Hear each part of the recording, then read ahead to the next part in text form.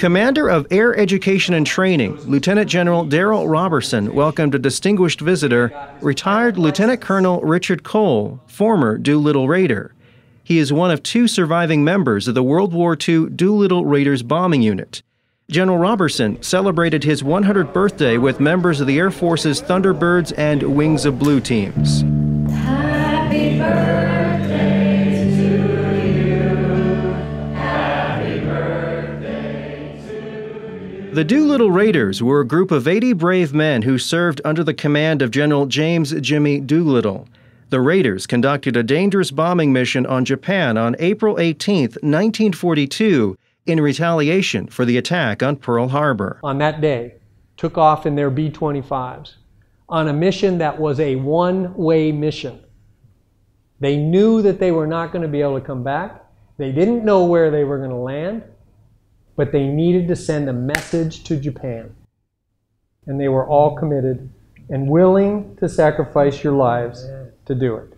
The truth of it is that we were at war, and that was our job. The United States Air Force Thunderbirds and Wings of Blue were in San Antonio for the 2015 Joint Base San Antonio Air Show and Open House at Joint Base San Antonio Randolph.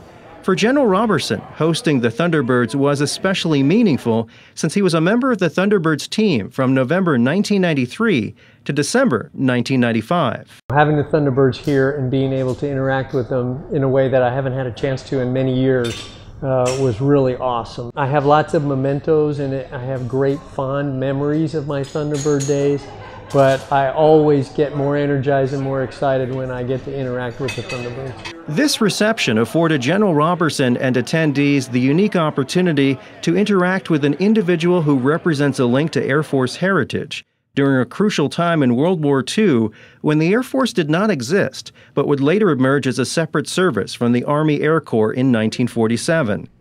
The experience bridged the past and present, allowing an opportunity to interact with a living legend. He is a huge part of our heritage, a huge inspiration to all of us who serve and want to continue serving because of the groundwork that he and the greatest generation have laid for us. And I'm humbled to be around him and be able to meet him tonight.